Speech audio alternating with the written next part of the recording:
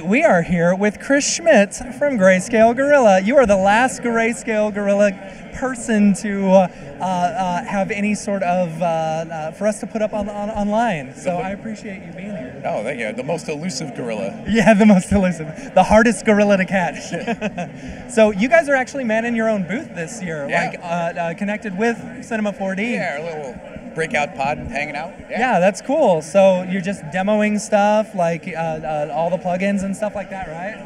That's the idea, but the whole time has just been like shaking hands with people, coming up and being like, "Oh my god!" Like, yeah, I know. Like, so I was doing my demo time, you know, and I'm just sitting here, you know, twiddling my fingers, and then looking around the corner, and you guys are like jam packed with people. So that must feel pretty nice. It's always nice meeting everybody. You just throw all the videos online and. You know, I guess you can see like a view count, but then people come up and shake your hand. You're like, I did the intro series. It got me into Cinema 4D, and I'm doing 3D now. It's like, oh my god, like that's crazy. I don't know. You don't think about it, but you know, you're changing lives. You put videos out, and it's like, oh, I got a job because I watched a bunch of these videos. And I actually tweeted. I tweeted to you guys when I first got my 3D job too. So there you go. So you're demoing, I think it's Signal right here, right? Yeah. Is this the new Signal? This is super, actually, this is like exclusive. If you guys do this nobody's seen video of any of this yet, but we're teasing out the new BPM features we've added. We got beats per minute built into Signal. I've been spending all day trying to build like a cool demo scene, but I haven't had time to sit and play with it, so, but yeah, definitely doing some of that. So. Very, very cool. Okay, so what's the future from GSG? What are you guys hoping for? Like, what's the ultimate goal? What is your ultimate goal, either with Cinema 4D or GSG, or what do you want to do? I don't have a great answer for that. Like, I like what we're doing, and I want to keep doing more of that. And we've got a lot of ideas. We got a lot of stuff ready right now. We got a lot of stuff in the works. There's plugins I really want to work on that I haven't gotten to yet because we've got other things to update and work on first. But yeah, my favorite thing is making tools. Like, I love the creation of tools and seeing people get to use them.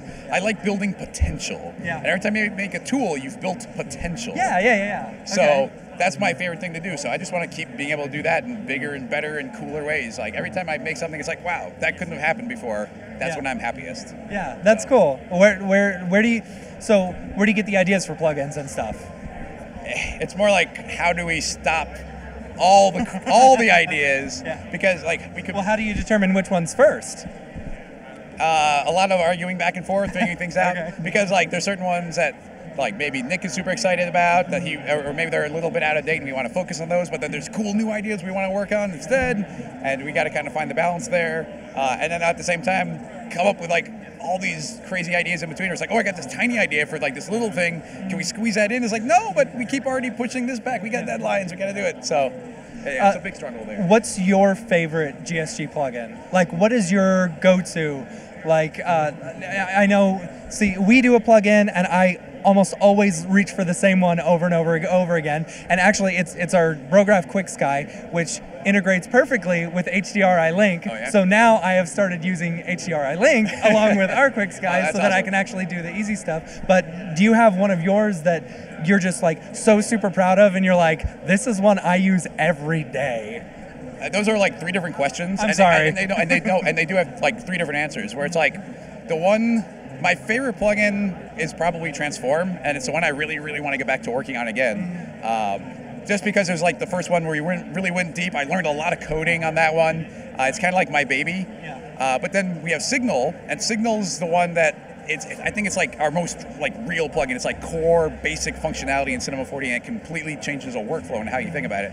But then the one I'm constantly reaching for all the time is HDRI Studio, because I am not a lighting guy and I don't make things look pretty. And now with a couple clicks, it's like I do this crazy technical thing. It's like, oh, this is cool, but it's just it's big and gray. And it's like, and throw in the HDRI Studio, take the render settings, pick the HDR, put in a reflection, and gorgeous, like 4 clicks. I don't even have to think about like the making it look pretty part, shiny and reflective and well lit.